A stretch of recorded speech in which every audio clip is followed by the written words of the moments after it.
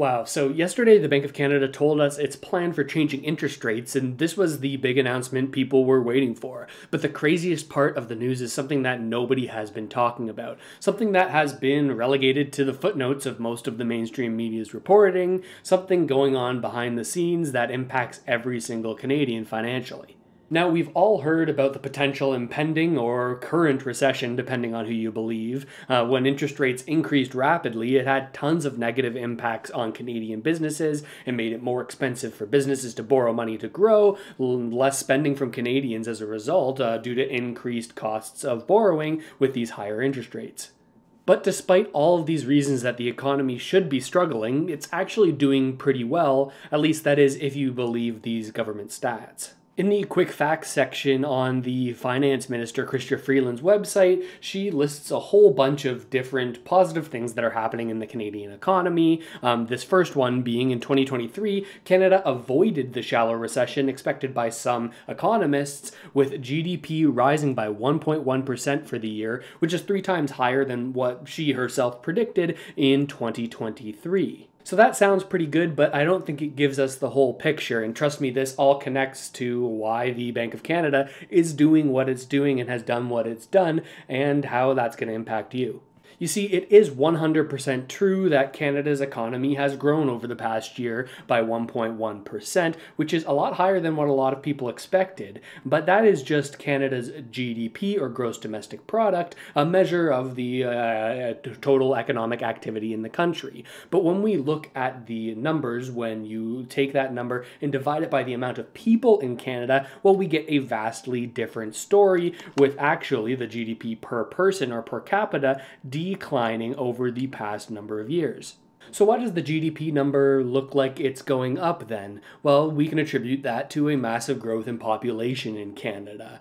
Because we're adding more and more people to the country, there's more and more spending in the economy, more and more people working and producing goods and services. This results in more economic activity, but when you look at the entire output of the country by the amount of people that are in the country, well, things are getting worse. By the way, you can get access to the sources for these videos and additional bonus content by joining my mailing list. You can check that link out in the description if that's something you're interested in.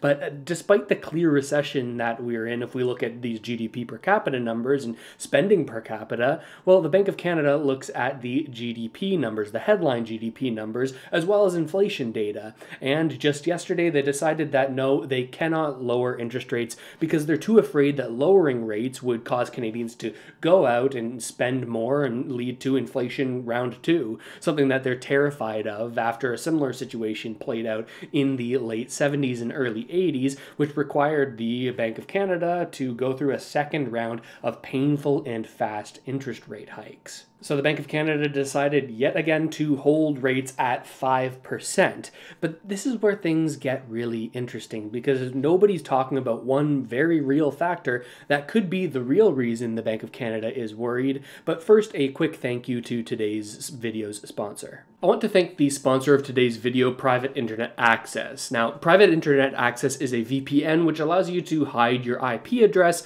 and encrypt your internet connection. Private Internet Access is the VPN that I use, and let me tell you why. I'm not an expert when it comes to internet network security. I don't do anything sketchy that I wouldn't want people seeing, but I realize that with enough seemingly innocent pieces of information about my digital life, a bad actor could put together a pretty accurate profile of who I am and what I do. So using Private Internet Access gives me the peace of mind that my internet connection is secure, free from any potential monitoring. All of this is in addition to some of the more well-known benefits of a VPN, like giving you access to more content on streaming services by making them think you're in another country, allowing you to view that country's catalog of content. Also, more and more Canadians are becoming less trusting of their government in connection with Bill C-11 and C-18, which restrict your access to certain content on social media platforms. So one of the only ways to bypass these changes is to connect to a VPN to shield your location information. Now, Private Internet Access has been downloaded over 30 million times and has an independently audited no-logs policy that makes sure that none of your personal data is ever stored by them. And Private Internet Access has given me a special link that you can use to get 83% off of their typical pricing, bringing it down to just over $2 a month, with a bonus 4 months for free, and all of this has a 30-day money-back guarantee. So a huge thank you goes out to Private Internet Access for sponsoring today's video, and make sure to use the link in the description to check out Private Internet Access today. In the press conference that the Bank of Canada just gave, they talked about one thing that really surprised them, and that was the strength of the US economy and the recent investment performances of American companies. Just take a look at this. This is the S&P 500, which just over the past 6 months has gone up by 15%. Now, in a usual year, in an average year, this tends to go up anywhere between 6 and 8%, so 15% in just 6 months is rather unheard of. And a similar and more extreme story can be said about even more of a volatile asset than stocks, and that's cryptocurrency. We've seen Bitcoin go up by 152% in the past 6 months, and Ethereum go up by 132% just over the past 6 months. So what's going on here? Equities or stocks, as well as crypto, are all considered risk-on assets, or assets that tend to be more volatile but do well in low interest rate environments where low interest rates pump up investments and investors seek out more risky investments to pump up their returns. And this is something that the Bank of Canada is admittedly thinking about. Here's a clip from the press conference that just happened yesterday with Deputy Governor of the Bank of Canada, Carolyn Rogers, commenting on just this. We've seen record heights recently, but there's a concern that this can be a bubble. And do you think that's going to make your policy making more challenging going forward? Well, I mean, the stock market is something we watch. We watch generally financial conditions. We've noted the same thing you have. There does look to be sort of some exuberance in equities. We're not really in the business of forecasting stock prices. I think in general what the markets are doing is the same thing you're all doing here today, which is trying to understand when we'll see a pivot to lower rates. So we'll continue to monitor it. She says that the huge run-up for these higher risk assets is because people are speculating on when central banks will lower rates, essentially saying that the people are buying up these assets and they're trying to be ahead of the curve, making the bet that rates will drop and these high risk assets will skyrocket in value. But right now, we haven't seen any rate cuts yet, and these types of assets are already booming, possibly from so many people trying to go for this timing the market investment strategy. There's one problem here, though. If these assets are booming even before rates are lowered, what do you think will happen when those rates are actually lowered? I think that this could be a fear of the Bank of Canada and of other central banks like the Federal Reserve in the United States, that if they perhaps lower rates now, they could pour gasoline on this fire, boosting the value of these assets and making Canadians and Americans as well feel more wealthy, leading to more and more consumer spending, increasing demand, and as a result, we get that second round of inflation that the Bank of Canada is so incredibly afraid of. Now, this all has some very real impacts for average Canadians. It impacts their jobs, their businesses, and what they should be doing with their money, but we'll get to that in just a minute. But all of this doesn't just apply to stocks and crypto. This same sort of speculation looks like it could be happening within the real estate market as well. Governor, are you keeping rates? You've signaled that you're not discussing rate relief at this time. Are you trying to keep rates at an elevated level to coincide with the spring home sales season and ensure that activity doesn't pick up too quickly in housing and put further upward pressure on inflation? Look, the message is it's working. Inflation's coming down. We're making progress. Yes, there will come a time when it's time to cut rates. That time is not now. Coming back to the housing market, we expect some rebound in housing. So we've built some rebound into our projection. Could that rebound be stronger than we have expected? Yes, it could. And that is an upside risk. There are other risks. We're looking at the balance of risks overall. We're not targeting the housing sector. We're targeting inflation, and we've got to look at the whole economy. He says that a stronger rebound in housing is a risk, especially if they were to lower rates too soon. However, he also kind of makes it clear that housing isn't in the Bank of Canada's mandate, so even if housing blasts off again, the Bank of Canada might not take that so heavily into consideration, especially if the overall inflation numbers remain low. Now, the problem with this is that, I mean, this might sound a little bit backwards, but lowering rates could actually bring inflation down, at least when it comes to housing, even if that means that house prices climb upwards. Now, let me explain. Despite the increased spending that could come from the wealth effect that Canadians feel as their homes increase in value, simultaneously, one of the biggest housing inflation measures would come down, and that's mortgage interest costs. Central banks lowering their rates means that Canadians pay less interest on their home loans, lowering this measure of inflation. Now, all this to say, we could see a world where the Bank of Canada lets house prices absolutely rip up again because they aren't mandated to consider housing prices, only general inflation. So today's home buyers, stock investors, and crypto investors are all putting their chips on the table. They're going all in, making the bet that rates will come down, driving up the prices of the things that they're buying, the things that they own. This is the extreme power of forward guidance, the often used tool of central banks, where instead of doing something, they simply tell you that they're going to do something ahead of time just to see how the market is going to respond before they actually do it. And markets right now are acting like rates have already been cut because so many people are convinced that they will be cut in the future. And when you get close up to it, this might just look like some market funny business. Who really cares? The number's going up. Nobody's really getting hurt.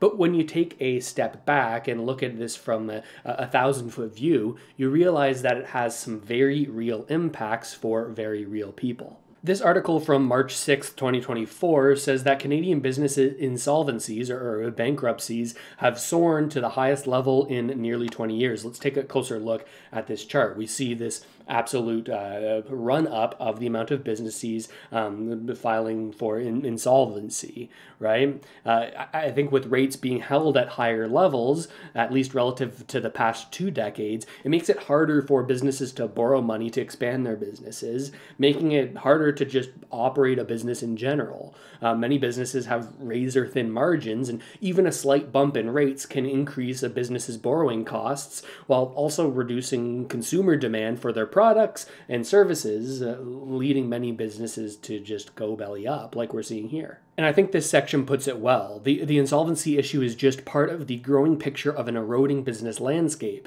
Insolvency is a formal debt mitigation tool, but even more businesses are just shuttering their doors. At the same time, despite a surge in population, fewer people are starting new businesses in Canada, an issue that makes more and more sense as investors see more opportunity abroad than they do in Canada's debt-heavy housing economy. This all just feels really weird. There's a disconnect here, a disconnect of having a lack of growth in the economy while also having booming stock prices, paired with the way that the central bank is reacting to all this information. I think it can have a negative consequence, or many negative consequences, for people who are hoping to get more financial support from their governments. This is another angle. Chrystia Freeland, the finance minister for Canada, just announced that she'll be tabling the next budget on April 16th at 4 p.m. By the way, tune into the channel. We'll be doing a live stream of it. But these budgets are generally where the government sort of lays out, hey, here's how we're going to spend our money for the next number of years. Here's who's going to get money, here's who's not. Here's our general financial plan. But rates can have a big impact here too, and I don't think people often realize the way that rates impact government actions. With rates high, governments have to pay more interest on the loans that they take on in order to finance all of the different government programs that they're spending on. And that's exactly the situation that Freeland and Justin Trudeau and the Liberals find themselves in right now. They may, in theory, want to increase government spending to implement programs that they think will help Canadians financially. They definitely would want to do that leading up to an election. You want to make people happy, right? But in reality, they might refrain from doing so due to the higher debt costs that they'd face if they were to take on additional debt to implement these programs. Not to mention, on top of all of that, they have this desire to ditch their reputation that they've kind of earned as financially irresponsible. Now, you can debate in the comments section until the cows come home about what programs should or shouldn't be in place and how much spending the government should or shouldn't do in relation to that impact on inflation that government spending has. But one thing is crystal clear and is definitely certain. Many Canadians are struggling right now, and whether they're helped via the government intervention, via benefits and subsidies, or by a reduction in the cost of living, both of those categories don't seem that likely to me to happen right now. And it sucks that I don't see much relief coming for Canadians over the next year. But if you're having a hard time making sense of all of this, don't worry, you are not alone. I'm just like anyone else, sharing my thoughts here on what I think's going on, but nobody really knows for certain. The economy is a complex web of cause and effect relationships that nobody can really predict for certain. And nobody has a crystal ball, and if anyone is on YouTube or anywhere else telling you that they know for certain what will happen, that, at least to me, is an immediate red flag. But there is some evergreen advice that I've found to be true, and it might sound obvious. It's not a silver bullet, but here it is. A quick disclaimer, this isn't a specific financial advice for you. This is just a launching point for you to make your own decisions. First, do your best to make and save as much money as you possibly can. I know it sounds obvious, but side hustles or learning a higher income skill or reducing your expenses by making lifestyle sacrifices, all of this can help dramatically. Now, as a result of doing that, with any money left over, do your best to establish an emergency fund that can cover 3 to 6 months of your living expenses so that in the event you lose your income source, you have some time to figure things out. Now, if you make it to that point, and you're doing pretty well if you've made it to that point, and you're ready to invest, for most people, it's best to dollar cost average into low-fee index ETFs over time. By making small contributions regularly, you can reduce your risk of investing at the wrong time, and by investing in a large basket of the biggest companies using index ETFs, you reduce your risk of losing it all on one bad bet. Now, over a long enough time horizon, this strategy tends to do well, and it's really passive, right? You don't have to be looking at it every single day. You just contribute regularly over time. And if you're doing exceedingly well and you're looking at getting into the real estate market, make sure that you could afford a worst case scenario where rates go even higher from here and you're forced to increase your payment amounts. And additionally, if at all possible, look at getting into properties that have secondary rental potential. Does the property have a basement suite that you can rent out? Could you add a roommate and reduce your mortgage costs as a result? Maybe you have an extra garage or some storage space that you could rent out. All of these options can help to limit your risk when you take this big financial step.